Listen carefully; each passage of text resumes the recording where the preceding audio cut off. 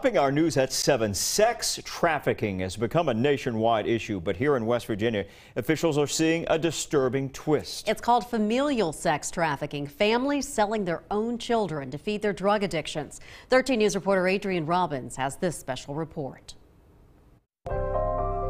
It's affecting our youngest and most vulnerable West Virginians, and the perpetrators are those they trust the most. The opioid epidemic is getting worse.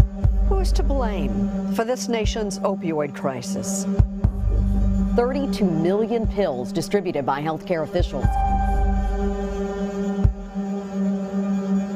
The opioid epidemic has infected West Virginia. The desperation that occurs within families to feed this terrible epidemic. Addiction certainly has a price, and in West Virginia, some parents and grandparents are paying with their own children, trafficking them for drugs and money. We've had situations where parents and grandparents are cooking meth, and in order to kind of help improve their selves, they will allow their daughters to engage in relationships with adult men. Cases of human trafficking are underreported for a variety of reasons. One of the biggest reasons they aren't reported is some victims don't know that they're victims. Helping them understand that it's not okay that dad allows the neighbor to have sex with you in exchange for his back medicine. Dads aren't supposed to do that.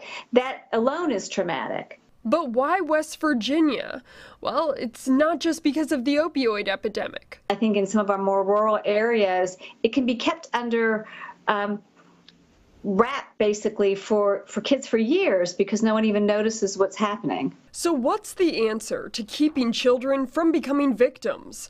We need to look and listen for the signs. When you have an office which has 6 investigators, you can't catch everything.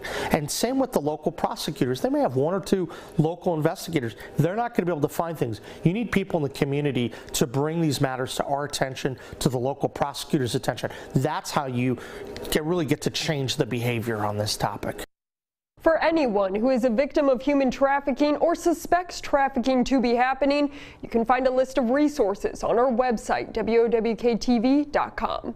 Reporting in the studio, I'm Adrian Robbins, 13 News, working for you.